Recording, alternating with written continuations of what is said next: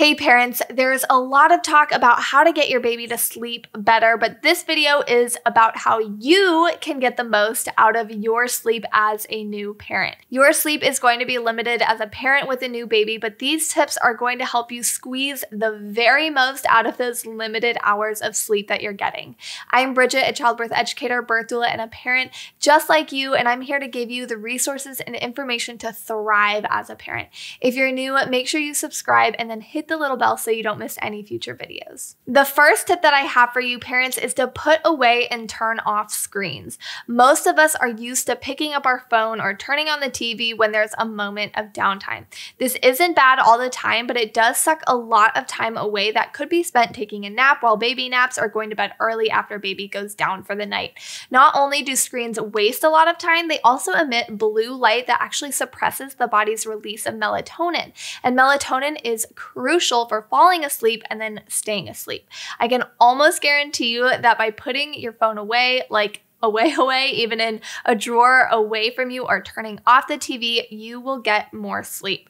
If you do want to be on your phone or watch TV, give yourself a time limit or even set an alarm so that you know when to turn it off and then put it away. The second tip is to feed your baby as often as you can throughout the day. For newborns, this might be between every 1 to 3 hours, or for older babies, closer to that consistent 3-hour time period. Making sure your baby gets frequent full feedings means that they are getting most of their calories during the day so that at night they are less hungry. When your baby is a newborn, they will need to eat throughout the night for nutrition. And as they get older, they might want to eat through the night for comfort as well as nutrition. But often, the more you focus on day feedings, the better they're going to sleep at night.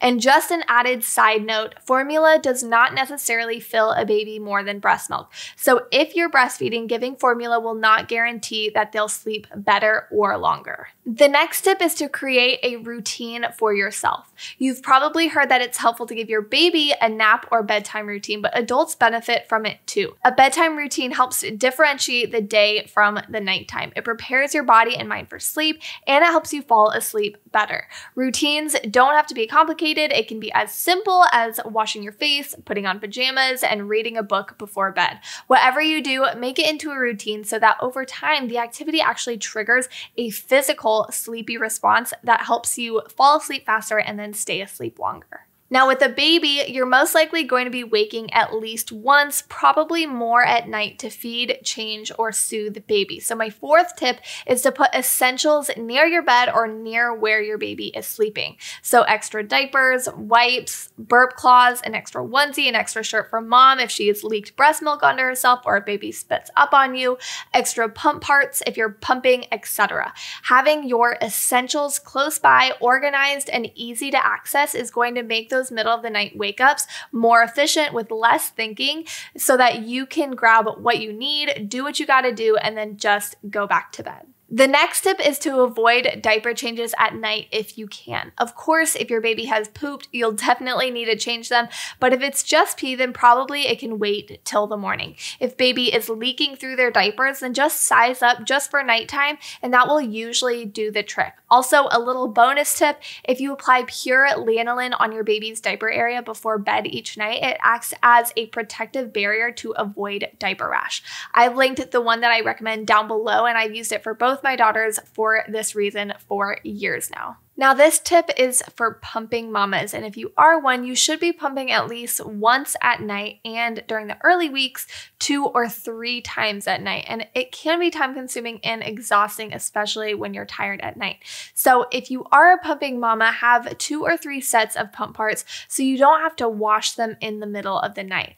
And after your first session, you can leave your freshly pumped milk out in a closed container at room temperature until your next pump session, if that's within 4 hours.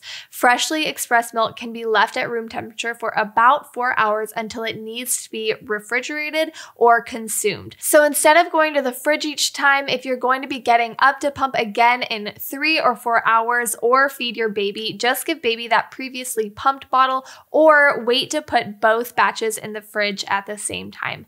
Again, that's only within that 4-hour window. If your pumping session stretches further further apart than that, you'll need to put it in the fridge or freezer before that. But doing those things is going to save you so much time and energy at night so that you can get more sleep.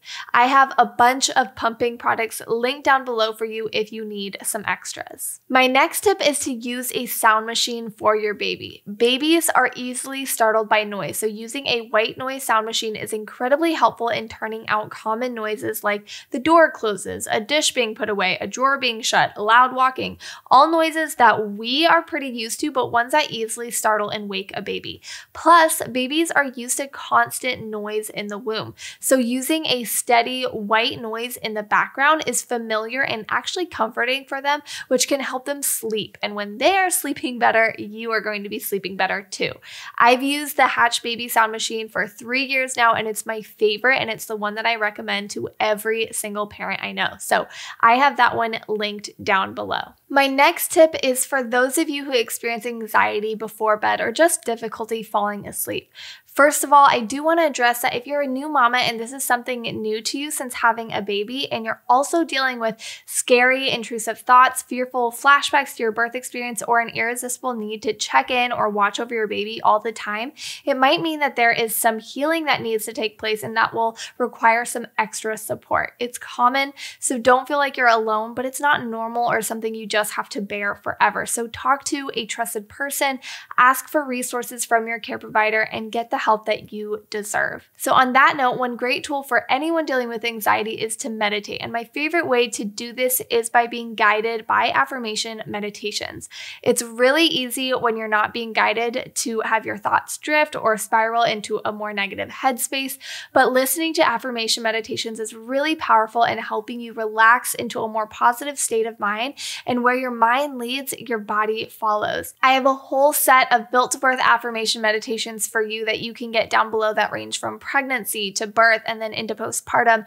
And there are ones that are specifically designed to help you wind down, find peace, and to fall asleep. So if you're finding yourself at night struggling to sleep even though your baby is, I would give these a try, and you can listen to them for free by clicking this link right up here in the corner. The 9th tip I recommend, which is sort of piggybacking off the last one, is to use a weighted blanket.